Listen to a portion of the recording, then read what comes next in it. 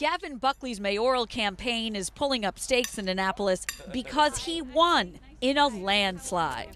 Congratulations, Thank you Mayor-elect. so much. Thank you. Cheers. The 54-year-old Democrat and political novice bested sitting Republican Mayor Mike Panalydes by a margin of more than 23%, flipping the office from red to solid blue on Tuesday. We caught up with Mayor-elect Buckley and his wife Julie the morning after the big upset.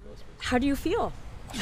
Excited. It was great. Yeah, it was a fantastic victory last night. We couldn't be happier, and I think Annapolis sent a clear message. They want some new ideas and some vision for the future, and I'm hoping I can show them what we can do.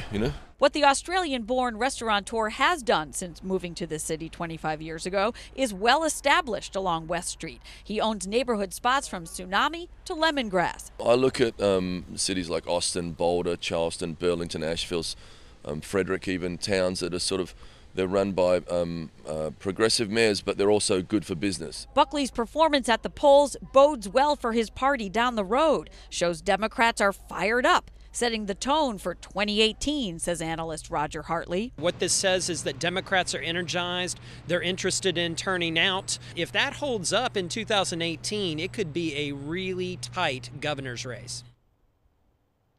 But Gavin Buckley's no fan of a partisan divide. He told us when he spoke with the current mayor last night, he asked if he'd be willing to serve as an advisor in a Buckley administration. And he says Mike Panalydes said yes. Live in Annapolis tonight, I'm Kate Amara, WBAL-TV 11 News.